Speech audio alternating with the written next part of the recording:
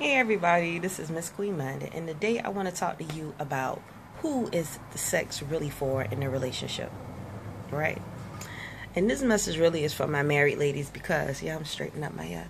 I don't know what it is about this side. It's just, I won't do right. I got this different kind of curl pattern. Anyway, so I have a question, and I had to ask myself this question. Who is sex really for in a relationship? You know, well, you know, it's hard to say because personally, I like to have sex. Who doesn't like to have sex? It feels good. It's great. It's stimulating. It makes you feel close with your mate. I mean, sex is a beautiful, wonderful, magical thing. It's just wonderful. So, but let me tell you, it's another side of it, right, ladies? Because, like, I know, like, half of the women that heard the video the first time was like, I'm not having no sex. I don't feel like it. This, that. Ladies, I am telling you, if you is not giving your man some sex, somebody else going to. Sex should be right there on your to-do list, like taking out the trash, feeding the kids, and everything. At least once or twice a week, you need to stop making excuses and turn the booty in and give your man some. What you talk about? Nah, stop.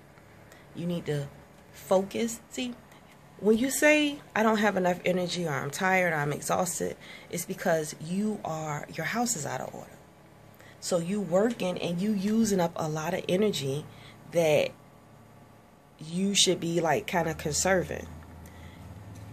The way that you got to clean up. You got to clean up your life so that you could be living your life. You don't just want to be just working just to work. You want to be, you go to work because one, you might like what you do. Two, you need the money. Them are the only two reasons. You need the money to support yourself, and you might like what you do. But other than that, that's really the only reason. Your life starts when you clock out and you go home. That's when you give your all, and that's what you should love, because that's what you're creating. That's your personal special thing. And your relationship with your man is your personal thing. And who don't want a man to love them and make them feel special and touch him and kiss him? And you gotta let him do that. You gotta make him feel like that's what you want and that's what you need. You gotta let him know that just like he chose you, you choose him. You want his love. You want that from him. So it's very important that we don't forget about that. Is important. Don't be selfish. That's what love is. Love is the constant assessment of someone else's needs. I know that your man needs certain things, so give it to him. Period. If you need certain things and he loves you, he's gonna know that, and he's gonna do those things for you because he loves you and he knows that's what you need. And you ain't gotta ask him, Well, sometimes you might have to ask him, but really, if he loves you, he's gonna make sure that you're good. So and he probably is. If your man getting out here working every day, he giving you half his paycheck. I mean, what person want to give all their money to stay somewhere with somebody? Nobody want to spend. I mean, but they do, and they suffer and they go without just as much as we do. And we need to really understand that and see that. We're not in this fight by ourselves. We're not in this fight by ourselves. We have, if you're lucky enough to have a good, strong man beside you in this fight with you, fucking appreciate him. What the fuck? Appreciate him. And if you don't have no man, slow down, go home, fix your shit up, and you'll get one. Simple. All this chasing and this is really, it's just you wasting time. You wasting time. Please don't be like a 50-year-old, 60-year-old spinster. I ain't never found me no husband. That's because you never settled down to let one come to you. That's the only way that's gonna happen. You know what I'm saying?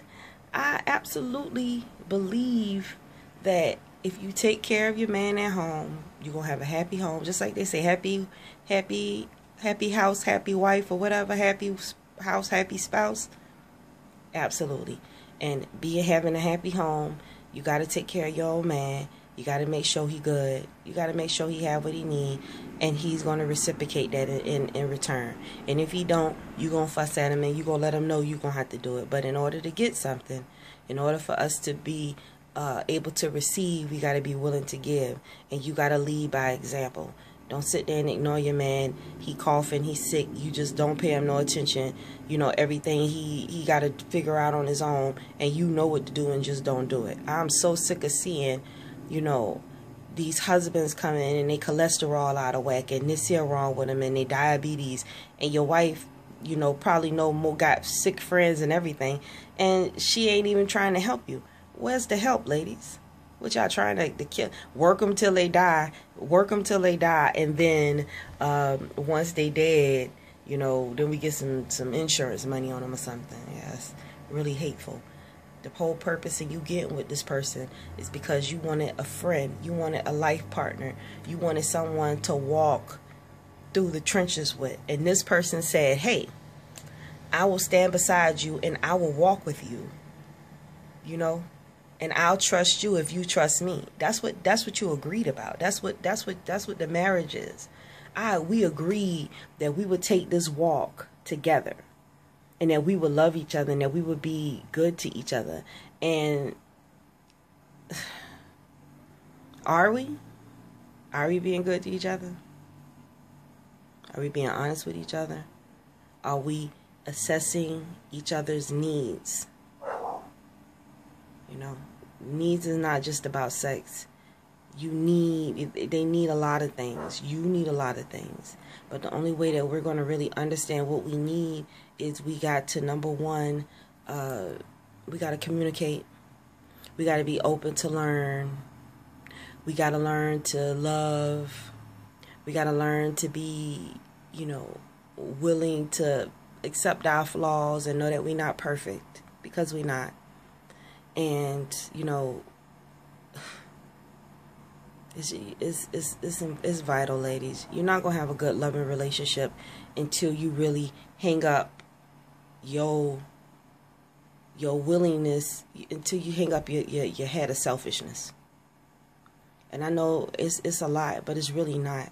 It's nothing to love. Love is free. And if you get love, you give love, you get love. If this guy right here, this one that you might have, he might not be appreciating you. He might not feel the way that you feel. He might be acting all kind of ways about you. But guess what? Don't matter.